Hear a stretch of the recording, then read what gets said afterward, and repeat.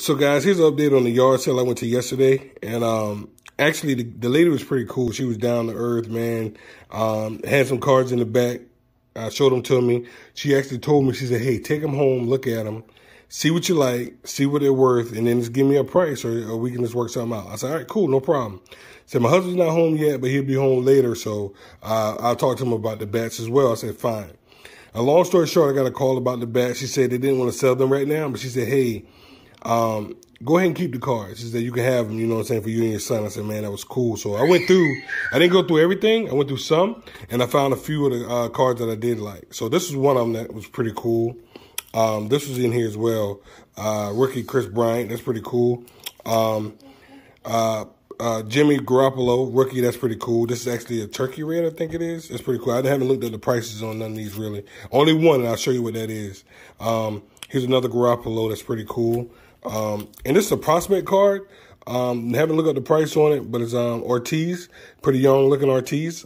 Pretty good prospects, gold border, so that's pretty cool. Tim Tebow, rookie. I'd say okay, that's not bad. Some random autos. Some guy Ryan Bolden. There's a couple other random autos in here. I just put this to the side. But this card here I found, it was in a sleeve in a book. And this card here is pretty cool.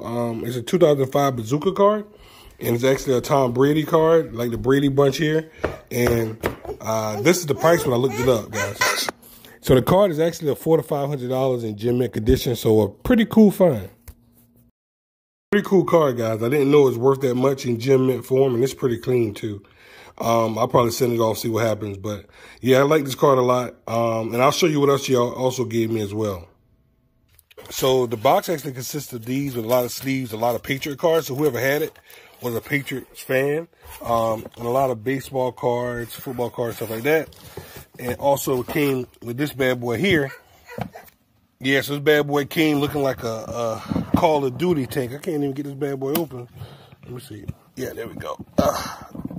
Here we go. So this came, it had the Orioles stuff in it. Cans, car, had some baseballs that are pretty cool, some signed old baseballs. I don't know who it is, look pretty old. This was a cool little thing. You know I'm a wax guy. It had a mini set of 1992 complete set. This is actually a mini set. Back in the day, I guess it was $12.99.